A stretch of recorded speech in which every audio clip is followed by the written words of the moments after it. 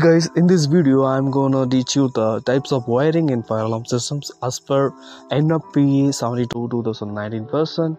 In quick view, we have class A, B, Z, D, E, N, X types of wiring here.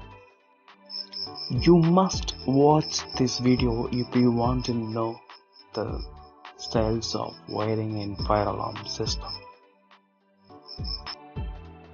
So please don't skip this video and watch till the end. So let's begin with the class A wiring. Class A wiring has a redundant path. Style 6 is known as class A wiring. Even though when we have single open, it allows the operation continuously. Means next devices will be working normally.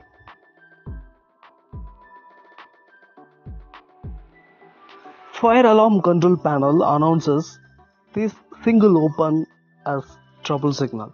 Operational capability on metallic conductors is maintained during the application of single crown fault. A single crown condition on metallic conductors results in the annunciation of trouble signal.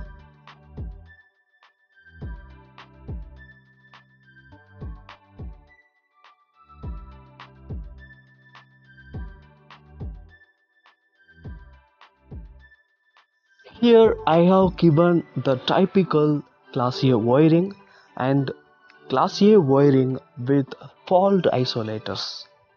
Class A wiring applies to NAC, IDC and the SLC circuits, except the SLC circuit with short circuit isolation.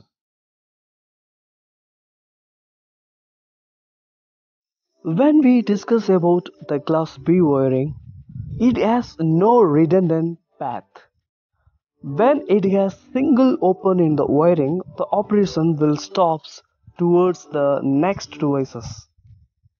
It applies to NEC, IDC and SLC circuits.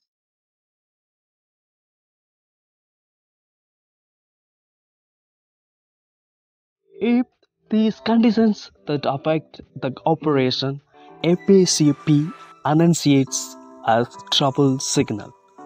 A single ground condition on metallic conductors results in the annunciation of trouble signal. Style 4, also known as class B wiring, is a T-tapping wiring system. Because of class A and class X can't make T-tapping in SLC, we are using this style of wiring.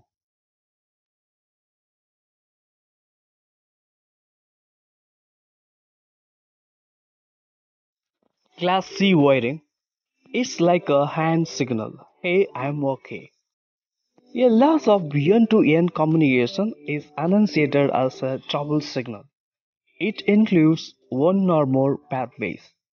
Class C is for wired Ethernet devices where the pathway is not as important as the communication between both ends of the pathway.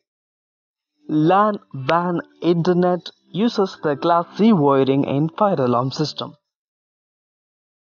Single open, single ground, short and open, short and ground, open and ground, and communication loss are annunciated as trouble signal in class C wiring.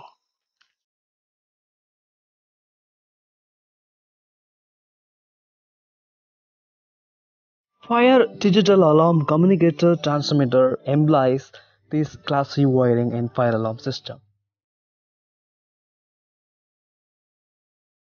When we discuss about the class D wiring, it has a fail-safe operating circuits.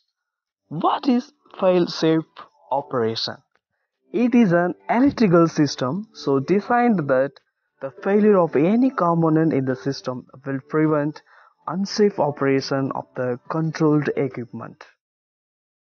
The class D wiring will not show the troubles when we have single open, single ground, short and open, short and ground, open and ground, and communication loss. It will not put anything into fire mode if interrupted.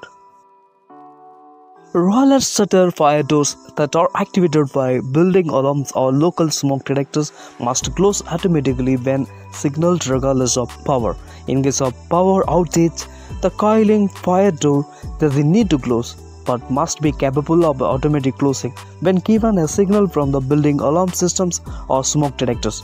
A temperature sensitive feasible link may have employed to close the fire doors open against gravity or closing a spring.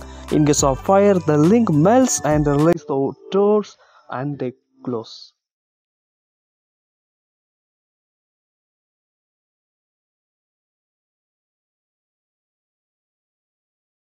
Class E wiring is not monitored for integrity. Namely, Class E is for ancillary non-supervised circuits. For example, not supervised used with circuits that provide power to an air compressor jockey pump for a large dry sprinkler system. We can use this wiring where supervision circuits do not recur. Class C wiring is not supervised anything.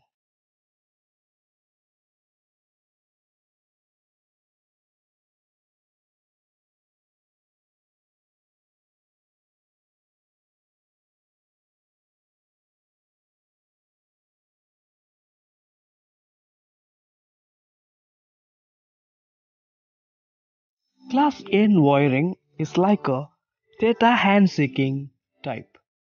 It includes two or more pathways where operational capability of the primary pathway and the redundant pathway to each device shall be verified through end-to-end communication. Exception: when only one device is served, only one pathway shall be required. A loss of intended communications between endpoints shall be annunciated as a trouble signal. This is basically local Ethernet, token ring, or other network or IP infrastructure. A single open, single ground, short, or combination of problems with one pathway will not affect the other pathway. When the system's minimal operational requirements cannot be met, the conditions that affect the operation of the primary pathway and redundant pathway shall be annunciated as trouble signal.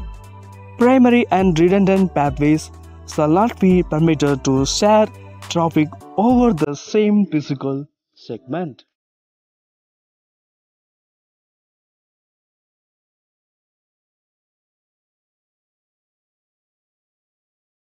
Class X wiring, it has redundant pathway.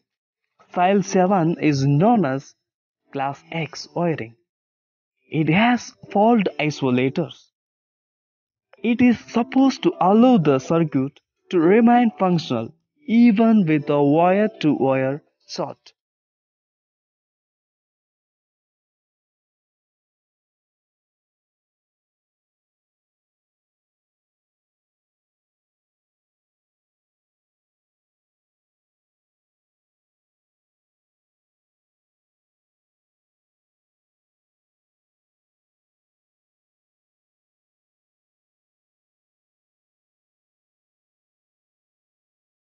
The following conditions are enunciated as given in the figure.